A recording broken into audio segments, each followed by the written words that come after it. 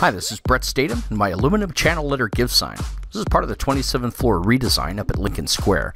I designed the letters in INKSCAPE, exported DXFs, pulled them into SHEETCAM to create the CNC toolpaths, then headed down to Maker Place right here in San Diego and used their CNC plasma cutter to cut out the letters. Now, if you haven't tried cutting sheet metal by hand before, I can tell you it's a real pain in the rear and a little unsafe, so having the CNC plasma cutter to do the work for me was a real blessing. And you can see it did an excellent job of cutting out the holes for the LEDs, as well as the outlines of the letters themselves. I then repeated that for the I, the V, and the E, and I had the beginnings of my give sign. Now, to give them a nice brushed metal look, I ran the letters through the Time Saver mini belt. It's basically a big belt sander for metal, and it just gives the letters a nice matte finish. I did the same thing for some long pre-cut aluminum strips to create the channels, and then I covered those up with painter's tape to protect them, and then took them to the letters to mark the corner locations. Then off to the sheet metal brake to put bends in the strips right at those points.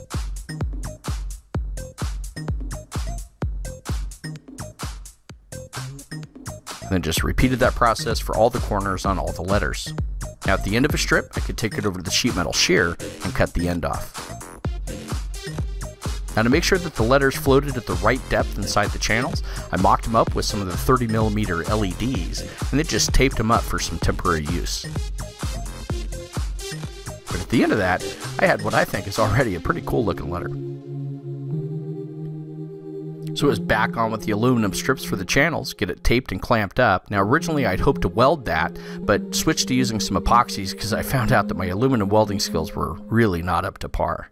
But after a good dose of epoxy and giving it some time to set and cure, I had an aluminum channel letter. So I repeated that for the I, the V, and the E, and my sign was ready for finishing. So it was off with that painter's tape and out with those mock-up LEDs, got the letters cleaned and degreased and sent out to a local shop to be anodized. That's where they basically dip it in a big pit of acid and inject a pigment into the surface of the metal. Now the G came apart during the process, so I had to re-epoxy it. For the electronics, I used a Raspberry Pi 2 and a Pi hat from Adafruit. It's basically a board that lets me put my own custom electronics on top of the Raspberry Pi. So first I had to get that assembled and get the header for that soldered on.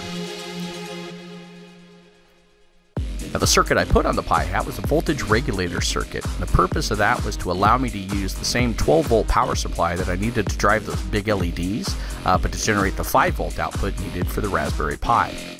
I then hooked up the SPI pins on the Pi hat to the 30mm LED dots using some JST 4-pin connectors, booted the Pi off Windows 10 IoT Core, and deployed a custom UWP app to control the LEDs.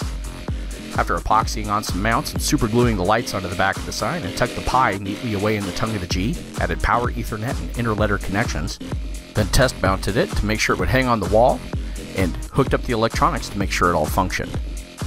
At this point, it was ready to be packed and shipped up to Lincoln Square for its final installation up on the 27th floor, and that's where it hangs today, acting as a progress indicator against our Give campaign goals. Now, the Pi connects over SignalR to an Azure web app, so I can remotely monitor, update the progress, and control the sign.